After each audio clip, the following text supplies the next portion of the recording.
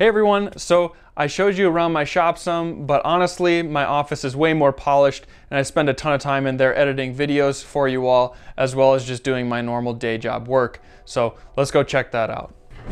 Well, this is the office. Olive green seems pretty fitting, and I've got a desk space, I've got a camera space, and then I've got just my bookshelf over here, which I've got some little mementos and stuff. But you know, wait, before we get into any of these details, I think we need a little montage. So let's get into it.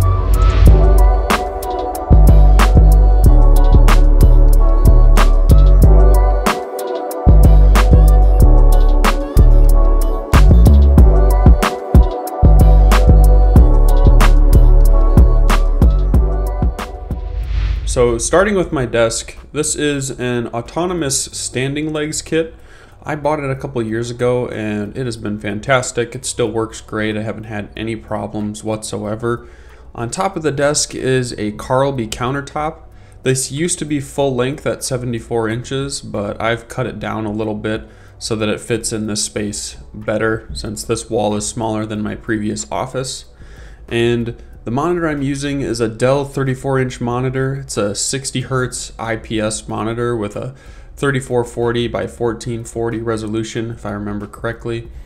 And it's been really nice. It has this dual feature where I can hook up two computers and run the same peripherals, like your mouse and keyboard, on both computers through the monitor. So that's been like my favorite feature of this monitor. I also really like just having an ultra wide monitor. I used to have two monitors. I also had three at one point, which were all 27 inches. And the 34-inch monitor just seems like the perfect combination of monitor screen space. So my smaller computer that I use for work is just a little custom built PC with Linux running on it, and that's just to run a couple different proprietary softwares. But the bulk of the work that I do for YouTube and just my day-to-day work is all on my MacBook Pro. And I believe it's a 2022, but it's the Apple Silicon 16-inch MacBook Pro with 32 gigabytes of RAM, 512 gigabyte storage.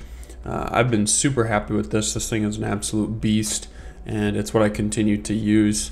I made a video on it when it came out, and yeah, I haven't changed my computer since. Haven't really felt the need. Occasionally it bogs a little on rendering, but I think it still is plenty powerful for everything I'm doing.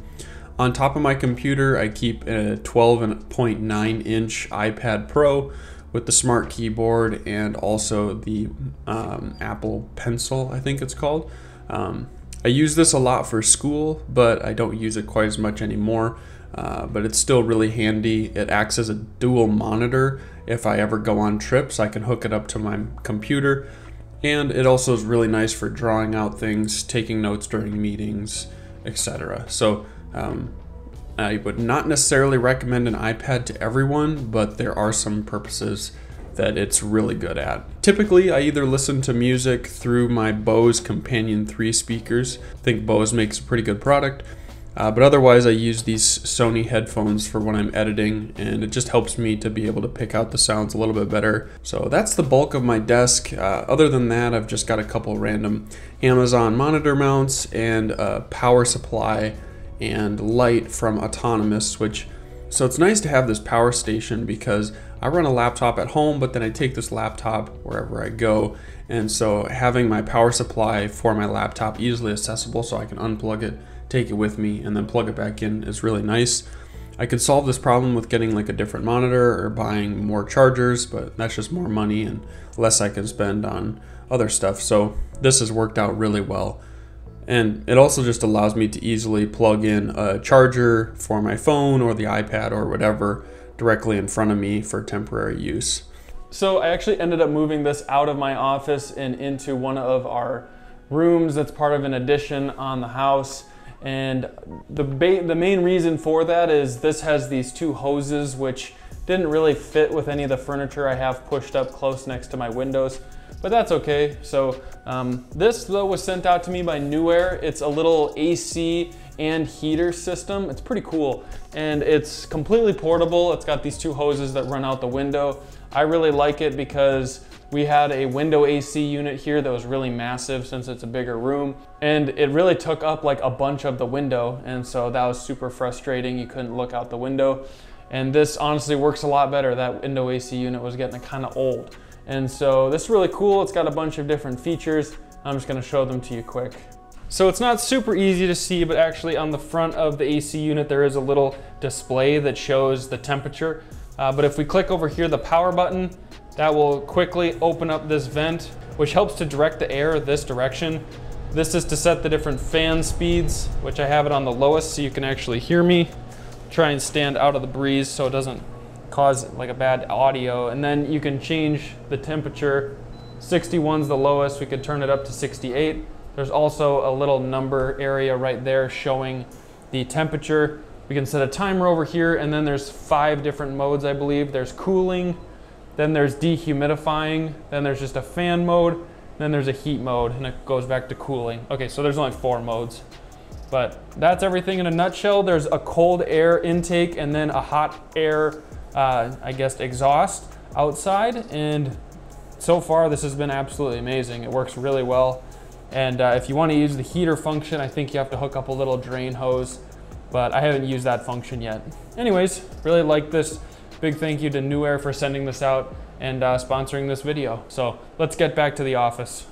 So next is my bookshelf, and this isn't necessarily, something I use really often, but holds a bunch of my books and, some of my cold brew coffee glass jars that I thought were cool from Dogwood Coffee. Shout out to them. That's where we host Minnesota Rigs and Coffee.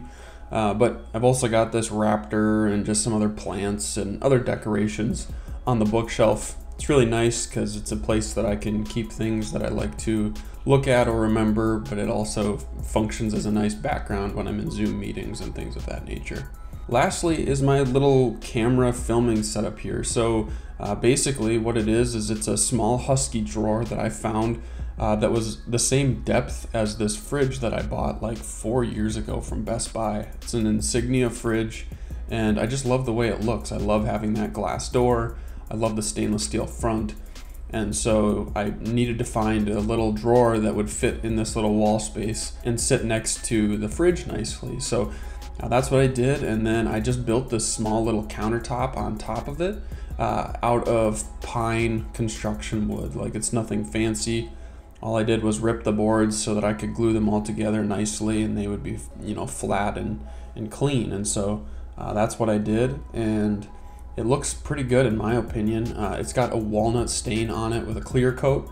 And then I've gotten really into adding these flush mounted power supplies. So there's those 2 outlets and the 3 USB ports. They're so helpful for charging like my Apple Watch or any camera batteries, or if you had drone batteries, plug it in and charge it. So it's really nice having this little bay area because I don't really like to keep all my camera gear sitting on my desk. It just really gets cluttered quickly. So having a dedicated space where I can store that equipment, charge it. Above that space, I have this huge whiteboard, and this is basically just my big planner for YouTube. So it's where I brainstorm my video ideas, where I schedule my content, what weekends I should do what, etc. Being that I'm not a full-time YouTuber, it's really important for me to have good time management so that I can put out content consistently. So basically my office is made up of this corner where I've got kind of my camera bay where I store all that equipment. I've just got a closet that stores all kinds of random office stuff. And then I've got my bookshelf, which I've got a bunch of cool mementos on. Yeah, and then lastly, I have my desk space, which obviously I use all the time, and I've really dialed in over the years, and it works really well. Well, I hope you thought that was interesting. I like to kind of show what I use on a day-to-day basis because I'm sure there's people out there that are interested, and there's lots of people on YouTube that like to see desk setup tours. But honestly, for all the creative people out there in the overlanding community, I'm sure a lot of you like to kind of see this side because you've probably got a similar space of your own. So thank you so much for the support. I hope you liked the video, and that being said, I will catch you all in the next video.